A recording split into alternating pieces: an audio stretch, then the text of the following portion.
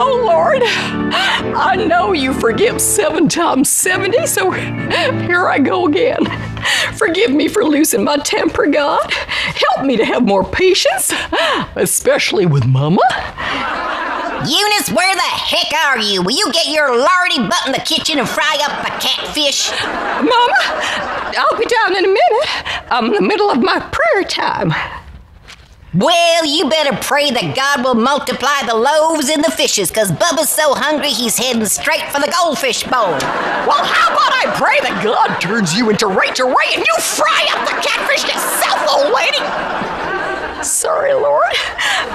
A gentle answer will calm a person's anger.